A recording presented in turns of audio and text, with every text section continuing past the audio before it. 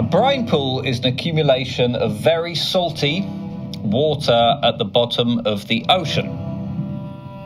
And the water is so salty, or we'd call it saline, that it sits as a pool beneath the seawater. It gives us a window into how oceans are born.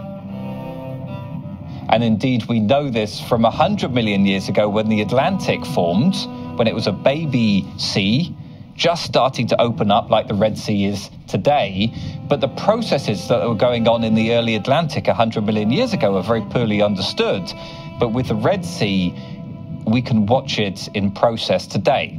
So it's an incredibly powerful analog to the formation of all of the oceans on Earth. Quite recently, a brine pool was found not at the spreading axis of the Red Sea, where there's a lot of volcanic activity, but slightly off it in shallower water.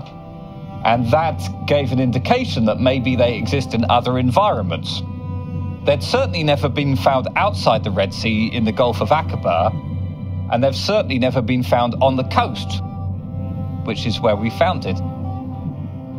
Yes, it might be long along the wall. It kind of seems surprising that we just, unless it's ginormous, that we just cross it, right? That's unlikely, unless it ran the whole length of the bottom of the... Yeah. This is the first one in the northern Red Sea, in the Aqaba. Whoa.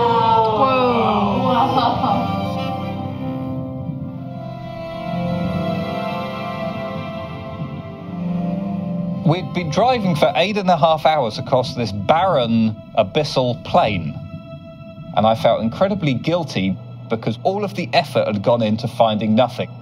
And something changed in the far distance. It looked a little bit murky, and I remember the seafloor was getting darker. And we were starting to approach the wall from the coastline at that point, and I thought, oh, we must now be at the end of the dive and we've failed. But the image got slightly darker, and then as we got closer, there was little bits of seaweed which had washed down from the shallows, but they were floating just above the seafloor in a really weird way. And then the lights from the ROV cast down, and you could see the bow wave from the ROV propagating out across the brine pool, and it was the most beautiful thing. And I remember the first thing I felt was relief. Look at the waves, look at the waves.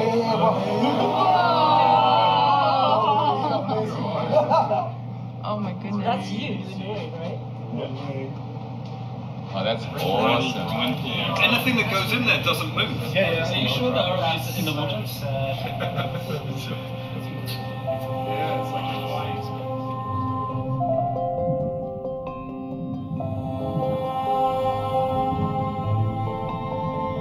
The CTD was the only way that we could get samples of the water back to the surface and also measure the chemical properties of the brine. And we had to have the CTD and the ROV down at the same time because we were using the ROV to see what was going on. And there was a lot of trepidation because they're both tethered to the ship by cables nearly 1.5 miles beneath the ship. And there's an incredibly high chance that they're going to get tangled and cause the loss of the ROV, the loss of the CTD, or both. So what we did is we lowered the ROV down and rested it on the brine because the brine is so dense. And once we'd got that positioned, we could give the signal visually of when to trigger the water sample.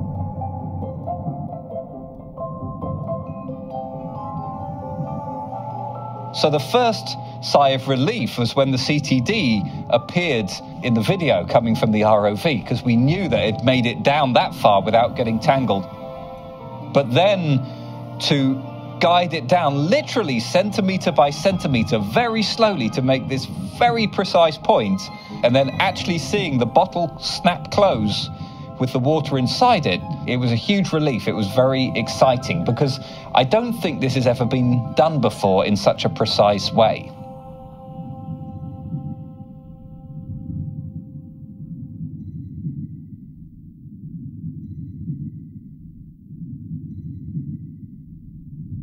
There's a lot of life around the brine pool and even within it, and it doesn't seem to be coincidence. It seems that organisms have learnt about the brine and are using it to their advantage. So there were these huge armies of shrimp which live on the rocks looking down into the brine, and it seems that when anything goes into the brine by accident, before the organism dies and sinks to the bottom of the brine pool where it's inaccessible, the shrimp rush in and snatch it from the brine surface, and they're using the brine as a trap.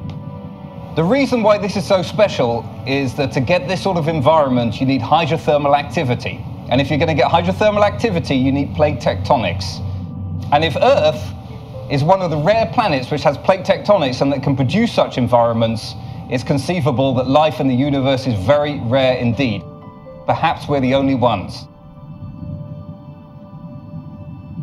And if we're going to go out into the universe and look for life elsewhere, we're going to be targeting planets or moons like Europa around Jupiter, where we understand there's a hydrothermal circulation, and you might have brine pools very similar to what we're seeing right now.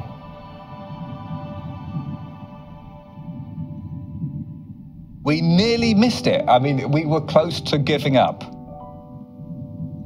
And it just goes to show that if you're at the bottom of the sea and you've got 15 minutes left, push on. It's a privilege. Take every single minute and every single second you've got, because you never know what's around the corner.